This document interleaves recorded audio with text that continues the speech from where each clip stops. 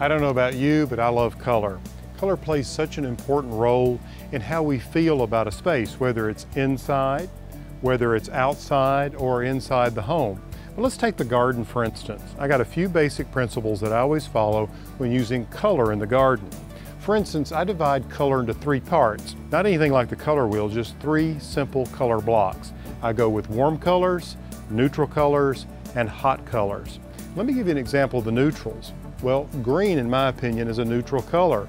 Gray is a neutral color. And over here you can see this is a gray-green neutral color as represented here with this Elaeagnus hedge. So neutral colors can make the perfect backdrop for a planting. And you can see here I've followed a certain theme with pinks, with these Rockapulco double impatiens. They're really beautiful, planted in a mass. You see, also the amount of color you use is important. I like to choose a single color family and then paint with a really broad brush. And that's what I've done here with this big drift of impatiens. There are 25 plants here, all growing together and blooming en masse. The results, well, they're stunning. Let's take a look in the front. So what I mean by a color family is if you choose a pink, stay with all pinks, all of the cool or warm pinks, decide one or the other.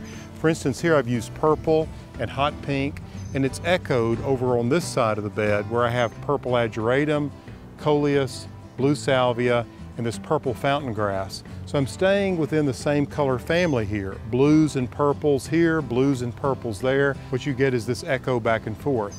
That helps the garden feel more harmonious. You have a consistency that's going on. It's restful to the eye. Now let's talk about foliage versus bloom over here. So take a look at this Chartreuse coleus. Pretty remarkable, I think.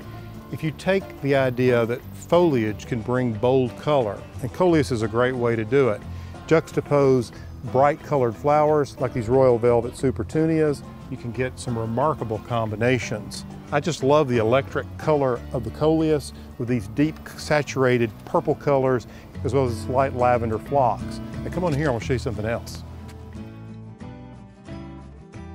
Now this coleus is called Sedona, and you can see that it is very warm with its color. And look at the grass behind it. That's giant purple fountain grass. I think they're a great combination if you want to heat things up. Juxtapose again this really bright lifelime coleus over here. You see, the beauty of having seasons is that you can change out the color from time to time. If you get tired of it, you can rotate it. For instance, in this garden, I rotate the color out in every season. In the spring, I'll have all kinds of tulips, daffodils, hyacinths. This gives a soft pastel look. In the summer, I can bump up the color and make it even bolder.